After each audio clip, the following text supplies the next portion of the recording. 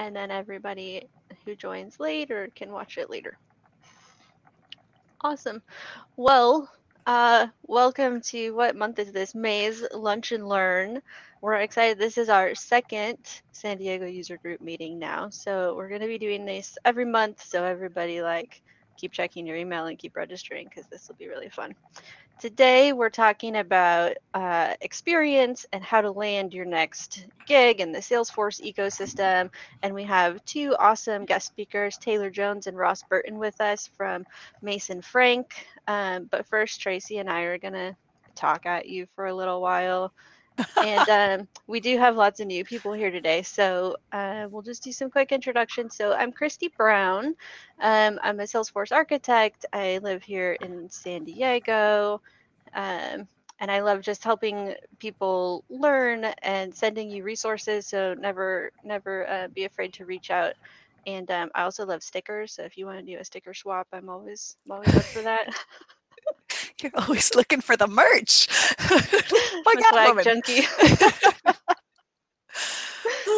Now you. All right. I am Tracy Hart. I'm a Salesforce administrator. Yes, or yarn. She'll take yarn donations too and trade that as well. Yes. Couple certifications under my belt. I've been doing this adminning for what? How many years now? We're in 2021, 6 or 7 years. Shoot, 8 years. Also a Salesforce junkie, not as embarrassingly obvious about it as Christy is, but still a junkie too. Whatever. Cool. Well, let's just jump right into it because I want to make sure we have lots of time for questions at the end. So hopefully you're here to learn more about Salesforce experience and how to translate that into your next job. And this actually came up from last month's meeting. We were talking about admins and how to get an admin job, and a lot of people were saying that they were told they didn't have enough experience, even though they've just spent like the last 2 years on Trailhead and they have their admin certification, but they have never actually had an admin job. And so we really wanted to dive into how do we translate your past job experience into what could be Salesforce experience, and then look for the right job and how to translate that to hiring managers and all that good stuff. Do you have anything to add on that, Tracy?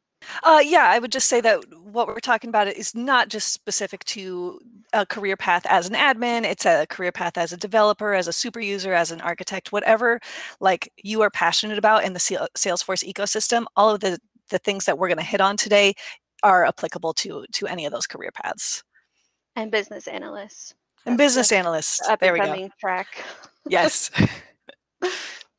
Cool. So let's jump in. So chances are that you already have like half the qualifications that are listed on these job descriptions. So I think what we're recommending is that you read it like 500 times, make a list of all of those qualifications, and then check off all the easy stuff like the 5 years of leadership experience or the communication skills, all these like more soft skills that of course you have that you're not going to have to explain to anyone. And then look for the buzzwords. And I think, Tracy, you have a lot to say about the buzzwords. I do have a lot to say about those buzzwords. Yeah, with the buzzwords, especially if you're perusing LinkedIn or any of those job sites, a common trick is to use those buzzwords within your resume themselves so that you're automatically putting yourself at the top of the stack. Because we may communicate, I am an automation expert. But to a lot of businesses, if I don't say I'm great at workflows, I'm great at process builder, I'm great at visual flow, they are going to toss my resume aside because it's not specific enough. They aren't willing to take that chance on me. So we got to look at what they're listing themselves and be like, yes, I can do that. Yes, I can do that. And as a matter of fact, I'm going to list it in my resume too, maybe even in my cover letter so that I become a top priority. I think that also applies to even like Salesforce products. Like I think yes. I have every cloud and product that I call myself an expert in on my LinkedIn, and I'm sure that that's why recruiters are sending me stuff all the time because it's Service Cloud, it's Sales Cloud, it's Salesforce CPQ, it's Einstein Analytics, it's all these different things, and they're looking for those buzzwords. So maybe they're not looking for Salesforce, or they're looking for Salesforce plus Salesforce CPQ, something like that. So I think it's important to just dig through those requirements, or qualifications rather, um, and do your best to put them on your resume. Especially if you are applying through the job postings that you do find.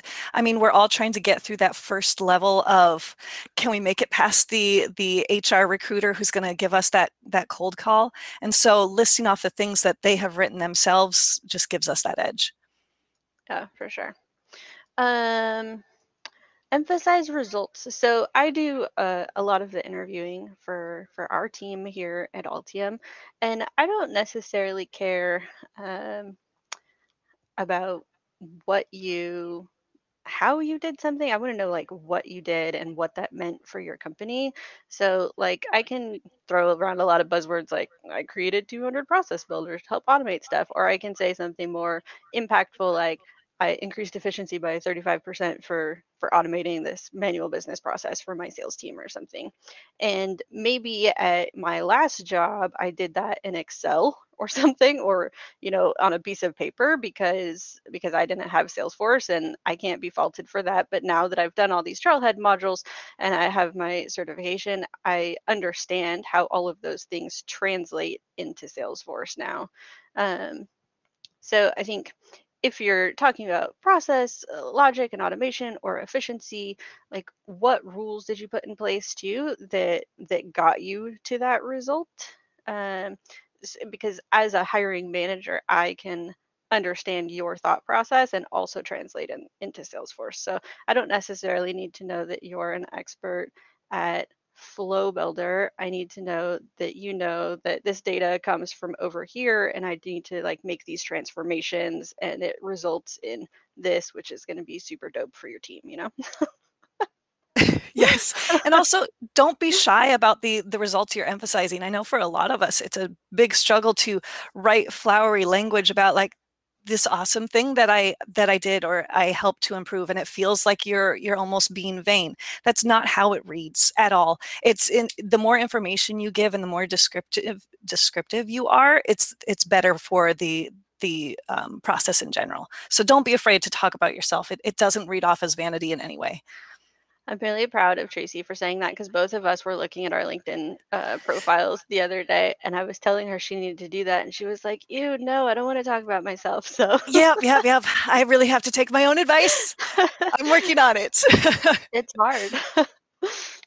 Um, let's see. So I just put a couple more examples of like what that could look like from various perspectives. So, you wrote a training guide, or you reduced training costs, or you planned an event or something. Like these are the types of things that can be quantified, of course, and anything. And once we open up for questions and stuff, we can talk about specific scenarios and whatnot.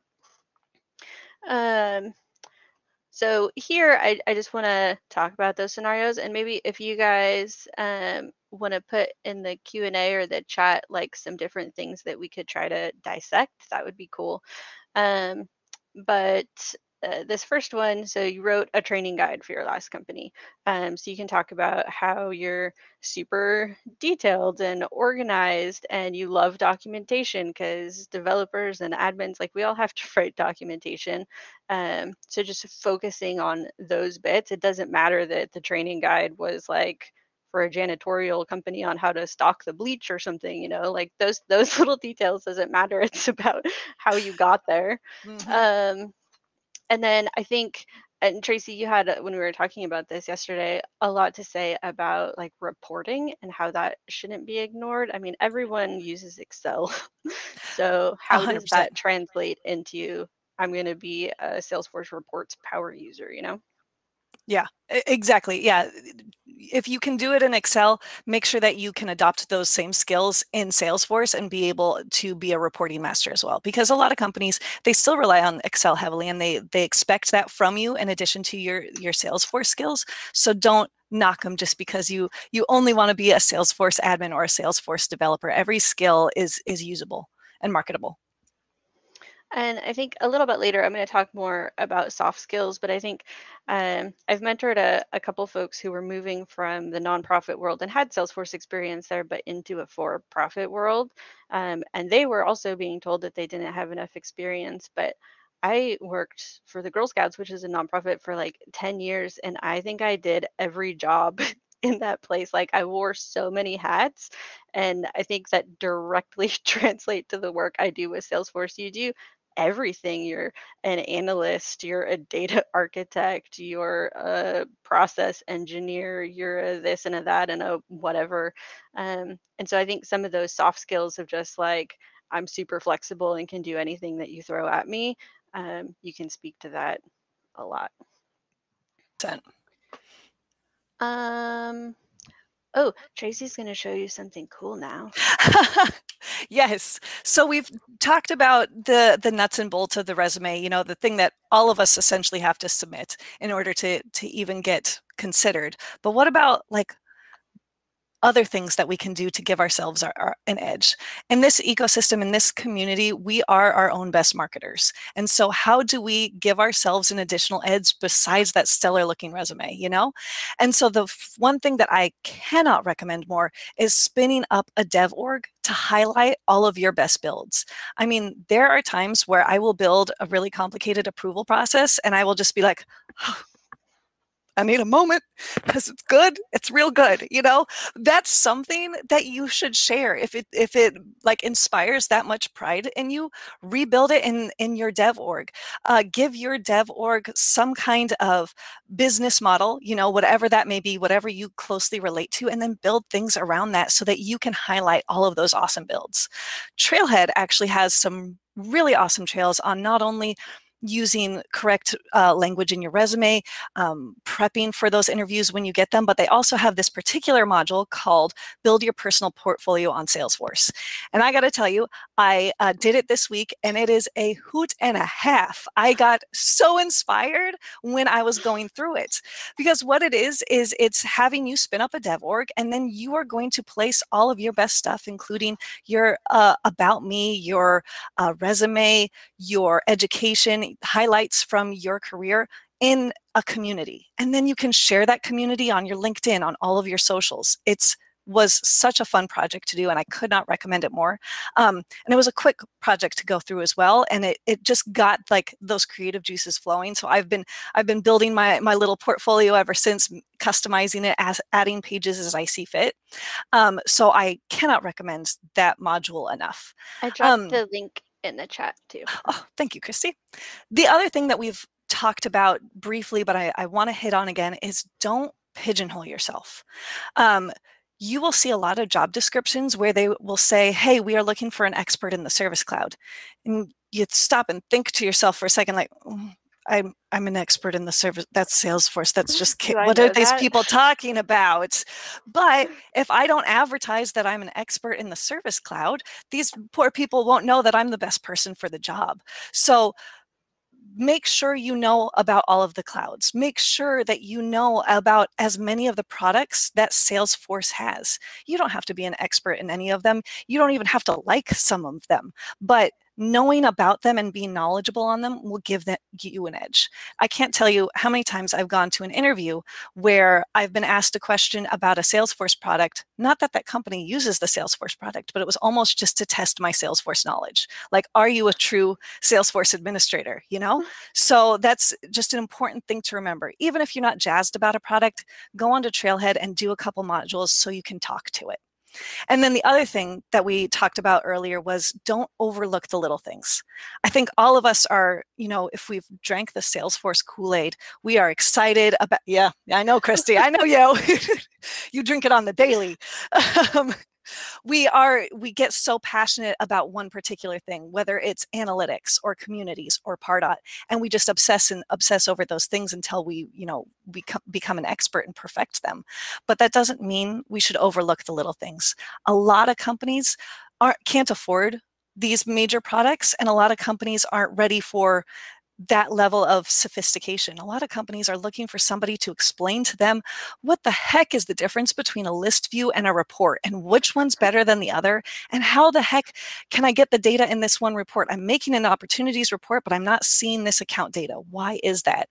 So your understanding of the little things in Salesforce, the relationship between the objects, and being able to do those things fast and effectively, and also teach others in the organization how to do it, will again give you that edge that you need. Dang. I really liked the trailhead. It was such a good trailhead. It was so good.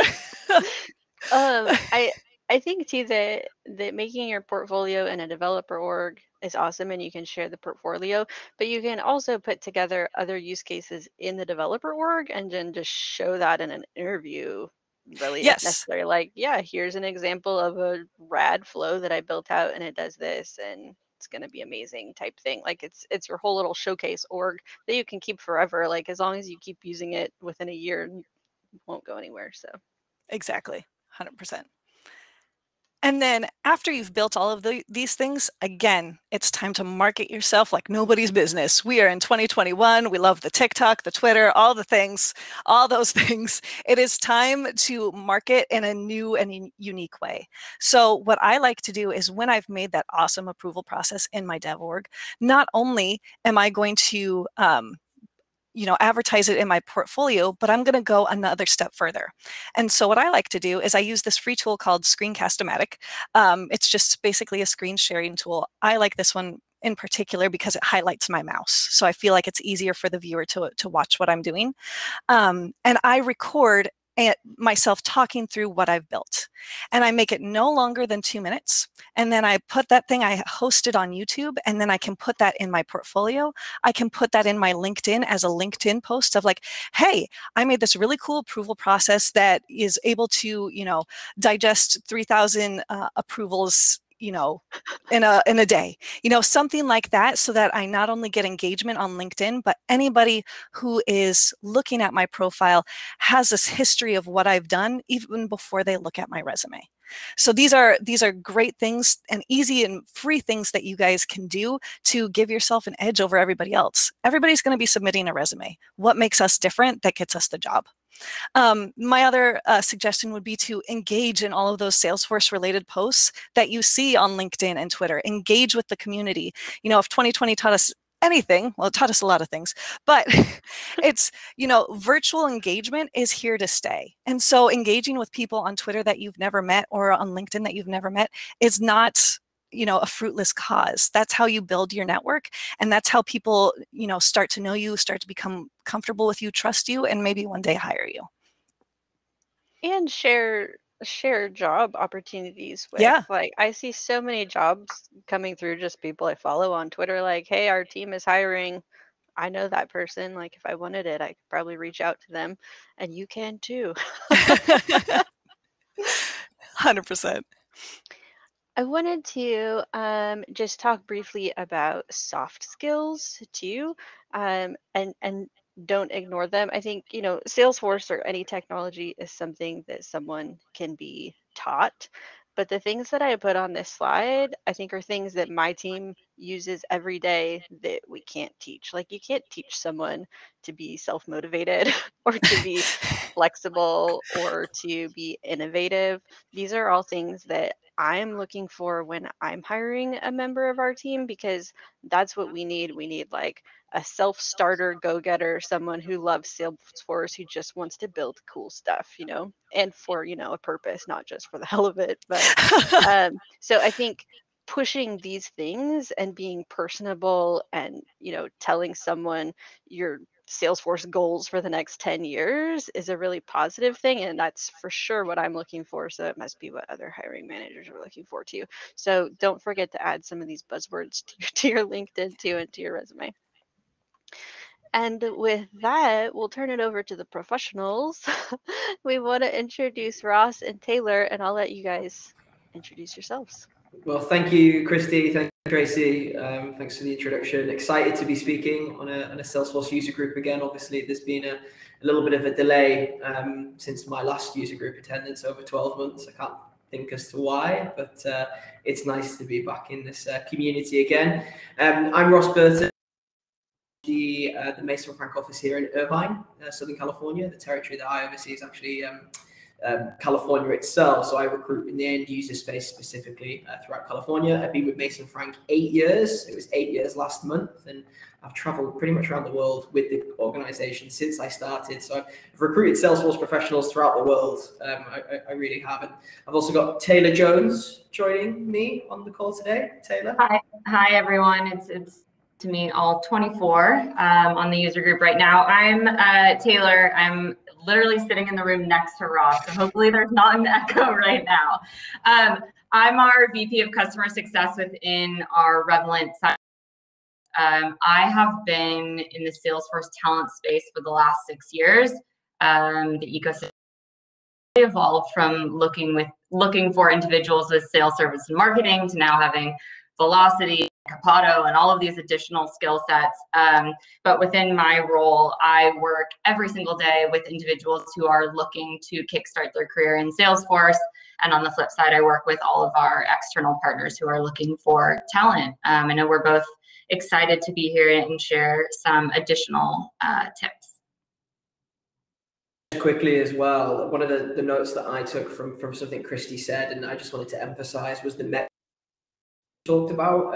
That really is huge. I think if you're able to put metrics into a resume, the effect that you had for the business, the profit margins that you increase, the bottom line at the end of the day is what businesses care about the most. So being able to talk about that in a resume is very important, and certainly something I look for as an experienced Salesforce recruiter. So just wanted to point that little tip out again and say that was a really good point and something that will help a lot to make you stand out. Perfect. So, there we go. Taylor, I think this is you. Yep. So we just wanted to give you guys a bit of an overview as to what Revelent is, what's Mason Frank, we work together, so it's not super confusing. We are both part of what's called the 10th Revolution Group, and there's 2 different pillars to the business. So Revelent is the side that I work with, and we are aimed at building a talent Salesforce ecosystem and bringing in net new talent. We're also a Trailhead Academy authorized training provider. It's a tongue twister to say, so I'm just going to say we're part of the Trailhead Academy, which means that all of the content that we deliver throughout our program, and I'll give an overview a bit later, is certified and up to date from Salesforce. And then obviously on the Mason Frank side, we specialize only in the recruitment of Salesforce professionals. I think in the US alone, we've got over 200 consultants that are diversified into different sort of teams that focus on different areas of the Salesforce ecosystem. But if you click to the next slide, you can see here sort of the depth that we have in the sort of the Salesforce space. And the advice that I'm going to give is really going to be tailored around how you get into the Salesforce space and how you make that first step as someone who maybe has a little bit of experience in the platform and the product, into that role as an admin or a Salesforce analyst or a sales ops individual. Making that first step is difficult. And I actually receive probably like 5 to 10 calls a week to the office from people asking for this very advice. So I'm actually really excited to share this on a medium where hopefully, I think obviously this is being recorded as well, that we can share it with others that are really trying to make that step and that move into the Salesforce world, because that first step is definitely the hardest one to take, and it does get a little bit easier, I think, after you make that jump. So if we go to the next slide. So Mason Frank, global leaders in recruitment Salesforce professionals. We've been up and running since 2010. We've actually placed 3,100 organizations across 43 different states in the US. We've got 78,000 Salesforce professionals on our database, which is amazing. And we are active sponsors of user group events and obviously other Salesforce events as well. And again, I think myself and Christy and Tracy were talking about a future event in San Diego that could be potentially in person. We love to do this sort of stuff and help the ecosystem. Then moving into sort of a little bit of an overview of why you want to get into the Salesforce market. So if you trying to make that break into the Salesforce space and you are struggling, don't lose hope. Keep fighting. You will get there. And when you do, it's a super rewarding ecosystem. So if we go to the next slide here, yeah, it's worth the effort, basically. So Salesforce as a whole, the adoption rates, if you look at the number of customers that Salesforce have right now, I think in 2016, I think it was 92,000 customers globally. And now as we look, I think the data that we have from 2019, over 150,000. And I think now, if you think about the adoption through the pandemic, we're probably talking over 200,000 customers worldwide. So the demand for talent is growing. The salary increases that we're seeing in the Salesforce space year on year are fantastic. Like, the demand for talent and the lack of supply obviously creates a very attractive proposition for people who are skilled with the platform, and the salary increases are certainly very strong. And the supportive ecosystem as well. Like, we are on a call today as sort of users and professionals of Salesforce here in Southern California, San Diego specifically. This is amazing. This is awesome. You've got people like Christy, like Tracy, that are happy to help, and that is true across the whole ecosystem as well. There's no signs of the demand slowing down. There's no signs of the growth slowing. Acquisitions left, right, and center. Tableau, MuleSoft, Slack. I mean, these were not cheap purchases. These are huge investments from Salesforce, and they will continue to grow. They really, really will. So it's a great space to be in. And if any of you out there are struggling to get that first step into the space, keep going. You will get there, and I know that Christy and Tracy will tell you it's definitely worth it. It's an amazing career, and it's one that's ever growing as well. So next slide here. Okay, so how do you get into the Salesforce ecosystem that Christy and Tracy talked about? Is definitely great advice and very specific to, and very good for people trying to make the move into Salesforce. But what I wanted to do was really target and talk to you guys about how, if you don't have that experience as a Salesforce admin in an organization, how do you get that first sort of step on the ladder? So one thing that you guys can do is get industry specific. So Salesforce as an organization, when they go out to sell their product, their sales team into 5 key divisions, and those divisions are vertically driven.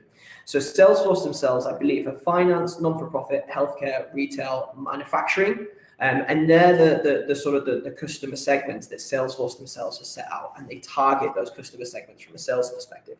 Now, what we're seeing that translate to is the demand for talent in Salesforce now is starting to become more industry specific.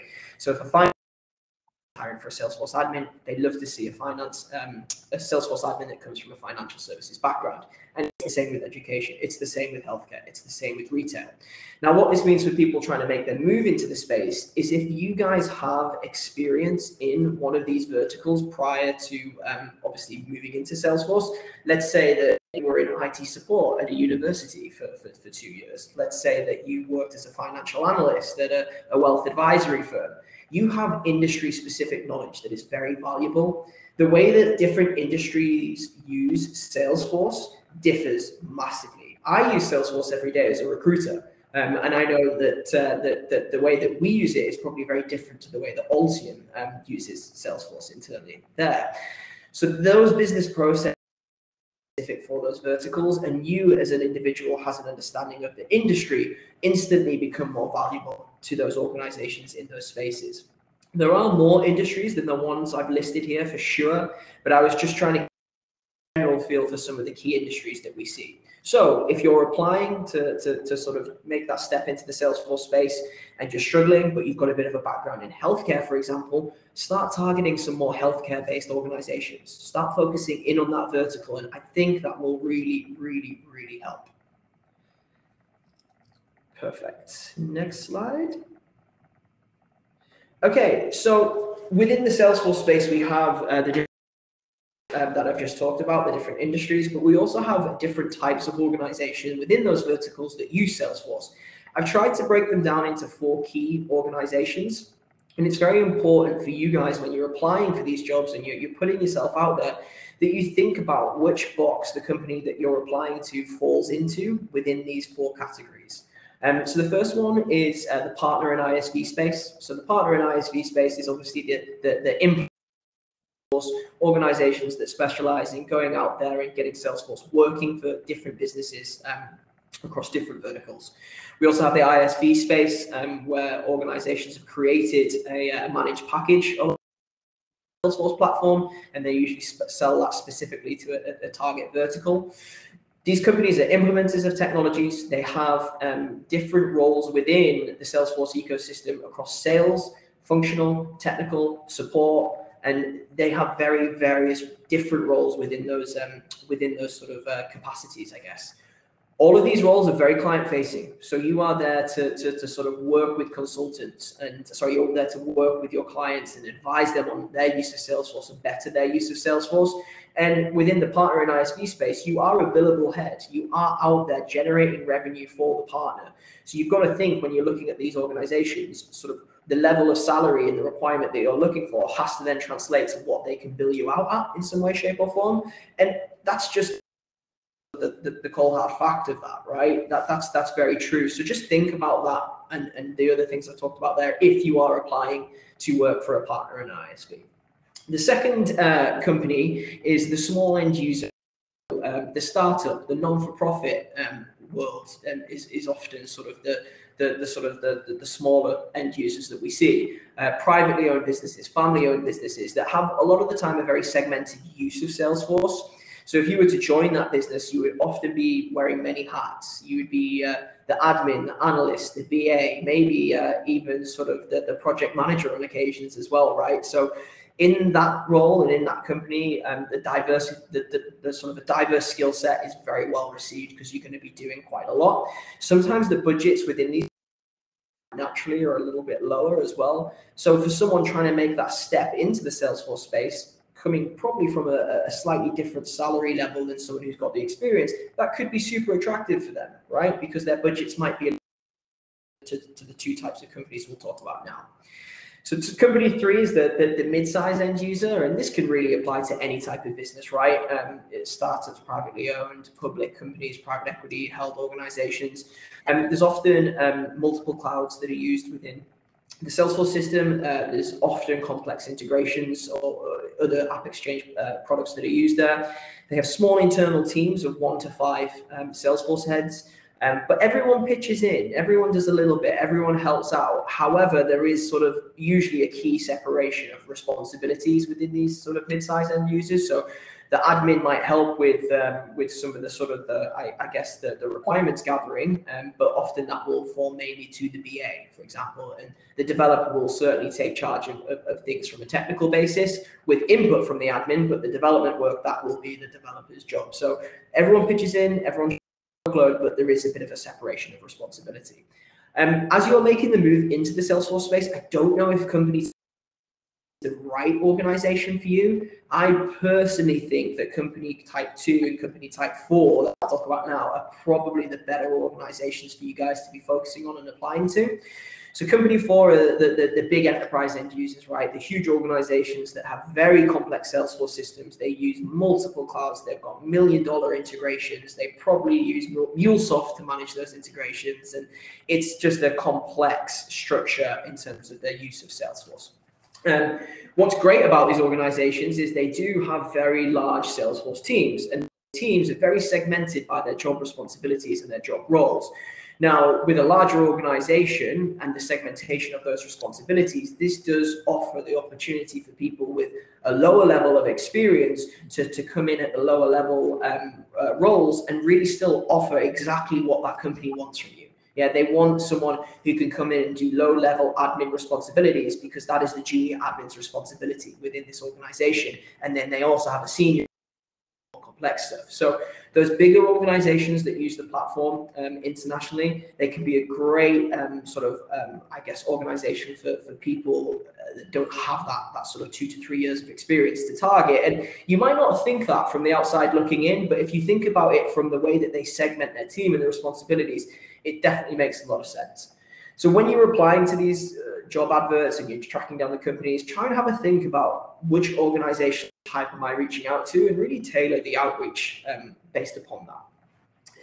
So the next slide is all around the person that you are actually applying to. Now, this is recruitment advice 101 right here. This is what we do as recruiters on a daily basis. Now, each one of these individuals that I've sort of tried to profile here exists within most Salesforce end users. And each of them are super important in their own way. So we have the HR and the talent team, the Salesforce owner, and the hiring manager.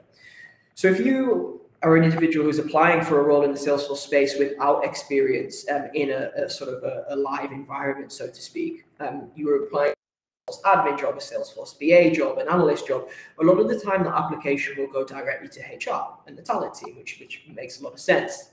Now, the HR and the talent team often don't have as much exposure to the Salesforce platform as, let's say, the Salesforce owner or the hiring manager may. So when they're looking at a resume, they are looking for a list of skills. They're looking for requirements based upon what they've been educated is needed for the role by the Salesforce owner or the hiring manager. So when you're applying to these jobs, you've got to realize that the people that are looking at the resumes in the first instance aren't necessarily sort of skilled with the platform and aren't maybe going to see the value like someone like yourself as a junior position could bring to the table. So I think it's important to always engage with the HR and the talent team, but I think if you don't have that level of experience that the role sort of truly requires based on the job description, it's good to also try and track down the two other individuals that I talk about now. So the Salesforce owner and the hiring manager. In different organizations, these can absolutely be the same person, but in some organizations, there's going to be 3 or 4 different Salesforce hiring managers. There's going to be 1 or 2 potentially different Salesforce owners. So a Salesforce owner could be someone like a CIO, a CTO, a chief product officer, a CRM product manager. They can hold a lot of different job titles. Customer success is a new one. Chief revenue officer is another. There are so many different job titles that you can see that would translate to this person owning Salesforce. So they have control or ownership of the platform. They're the owner or at least a heavy influencer in the budget and the hiring process. And the thing about these individuals as sort of you guys look to target them, they see the bigger picture. They see understand the platform. They understand what someone who's a little bit more junior, but really hungry to prove themselves can really bring to the team. So when you are applying for these jobs and you see that, okay, maybe I don't have the 3 years of experience that's listed on this resume, but you know what? I'm going to come and I'm going to give it my all and I'm going to be super valuable to this organization because I'm going to bring that tenacity and I'm going to prove myself. Try and target and find these Salesforce owners, these hiring managers, because they're going to appreciate that a lot because they've been in your shoes. They know what it's like and they know that someone with that lack of experience, but that tenacity that we've talked about can still bring up value to the organization and to the Salesforce org. When we look at hiring managers, those individuals are usually often architects, development managers, senior Salesforce developers, senior Salesforce admins, that maybe report back into the Salesforce owner. So they hold a lot of the same responsibilities or sort of skills, I guess, as the Salesforce owner might. But again, they're probably even more clued up with the platform than the Salesforce owner is because they're living in Salesforce every single day. So these two individuals, for me, are the right individuals to be targeting. And if you see that a company is hiring, you think that you're going to be applicable in terms of your vertical experience and the fact that you want to make that move into the Salesforce space, do a little bit of work on LinkedIn. Put your recruiter hat on and find who that Salesforce owner is, find who that hiring manager is and connect with them. See if you have mutual connections. Use your network, which Christy and Tracy talked about, and see if you can make an introduction that way, because that is the only way that you can guarantee that they're going to see your application. That is the only way that you really can. And again, I think it's important to say it. They've been in your shoes. They appreciate the outreach and that extra effort. So there we go. I think that's everything from my side, I believe. And I'll pass it over to Taylor now, who will talk more about Revelant. Perfect. Thanks, Ross. I think one of the things that really stood out to me that Ross talked about is specifically targeting the right people and just making sure that the messaging is different to each individual that you reach out to. Don't do blanketed emails of a very vague summary. If you reach out to HR, you want to match those keywords like Christy and Tracy said. And then if it's a Salesforce owner, it's the hiring manager, they want to understand how can you help them solve a business issue or enhance the platform. So really, really useful information. So Christy, I think you're controlling the slides. You're gonna have to click through quite a few times on this slide. I think it's automated. I just wanted to very quickly touch on the model of Revelant and what what it is we do as a business, because it is a bit unique to the market, and it's a little different from just looking for your next Salesforce. So we at Revelent work off of a hire, train, place, and develop model. And what that means is within our organization, we hire the best and the brightest IT talent. So we take individuals who have experience as business analysts, maybe in different industries, or they have development experience in different technologies that are interested in learning Salesforce. We put them through an 8 to 12 week training program where we do pay during a week, and we fund all of the training and certifications. Once individuals come out of training, we place them. So we actually hire the individuals to be permanent employees of Revelent for a minimum of 2 years, and help get them hands-on commercial experience with a number of different Salesforce partners and Salesforce end users. And then most importantly, we spend a lot of time over the 2 years developing individuals and investing in continuing the training with further certifications. So if you want to jump to the next slide. So I'm kind of just going to summarize a lot of what's already been talked about by Tracy and Ross, which is fantastic because it means that we're all thinking on the same page. So in terms of ways that you can make yourself stand out, number one, get involved in the Trailblazer community. If you are on this user meeting right now, you're halfway there, you've done most of the work. Continue to look at other user groups within the Trailblazer community, look at the questions, comments, look at all of the job postings, and get involved. Don't be afraid to ask questions. A lot of people are chatting in the chat here. Make sure that you translate that into the wider Trailblazer community as well. Number two, evaluate what skills are transferable. So we talked about a lot of skills that you can look at in terms of soft skills or previous experience. If we have any developers on the group, I would challenge you to think about your past coding experience and whether it's object-oriented. Let's say you have Java experience. Do you understand how that's related to Apex? Or if you have JavaScript experience, how is that related to Visualforce or Lightning Web Components? And understand that it will be easier for you to make that transition because you have the fundamentals. Number three, creating your own projects and apps. Tracy talked about this. This is your chance to get creative. So into creating the online portfolio, a lot of customers that we work with are looking for individuals thinking outside of the box, spending time on their own, creating their own mini projects, or creating apps, and starting with that online portfolio is really the first step. 101, so starting to understand kind of normal business processes for the different sales, service, and specific industries. Ross talked about this a lot, but understanding fundamentally how a business works is half of the battle. If you are interested in working with an organization and you understand the sales process and how lead management works, make sure that you highlight that in your skill set. Just like with customer service, if you understand case management and you come from a really strong call center customer service background, that can easily be translated into a role within the Service Cloud. Next up, becoming familiar with object-oriented programming. So the methodology is going to allow you to modularize the program, which can be copied and used in demand, and it definitely helps you speed up workflows immensely. And then lastly, and probably most importantly for me, is reaching out to local organizations similar to Revelent.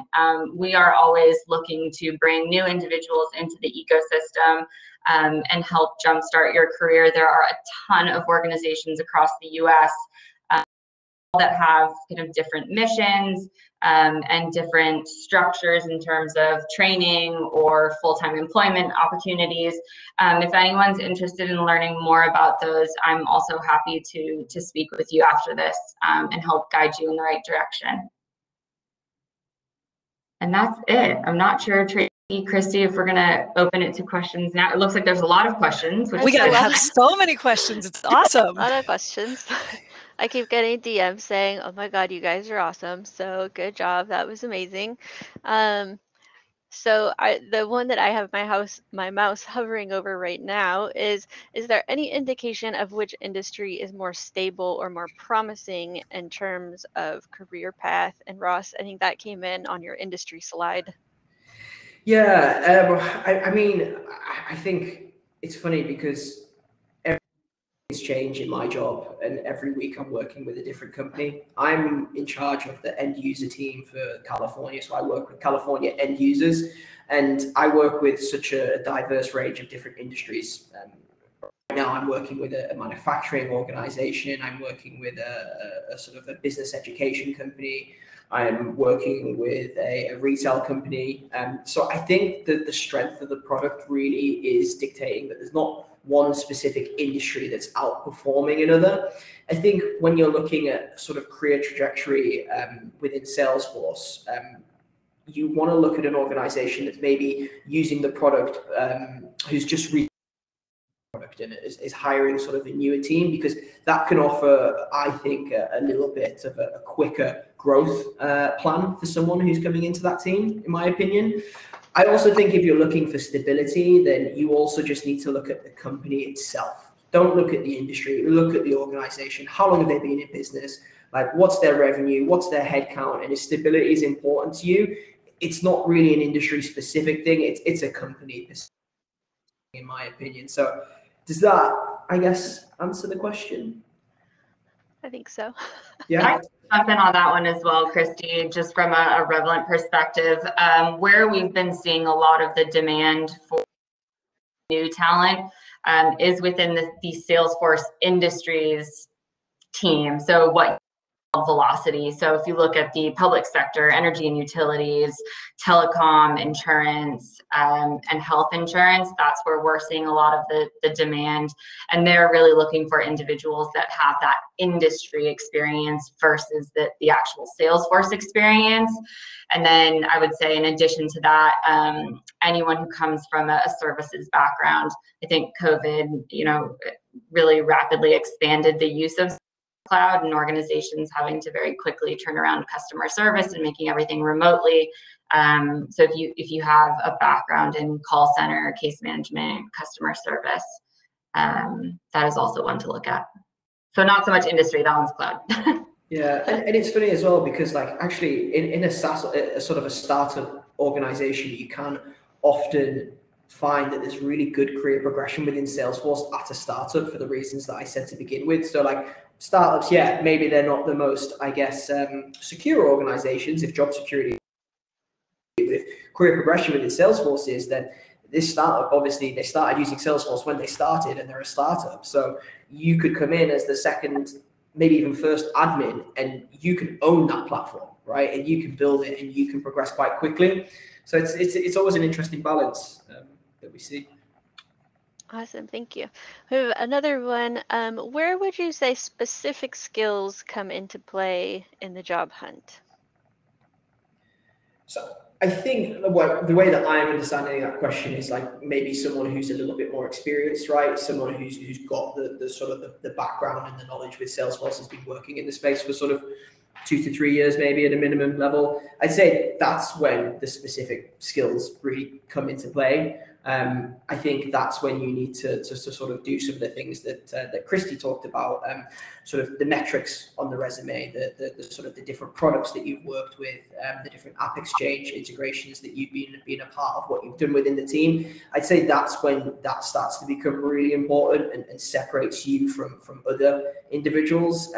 I see a lot of CVs of admins that have been working with Salesforce for 3 or 4 years, and they say dashboard, reports, security, and that's it. There's nothing else. And I'm sure they've done so much more than that, but they've not listed that. And I think just going ahead and following that advice, the metrics, the improvements you've made, the products that you've worked with, that becomes super, because that makes your resume really pop.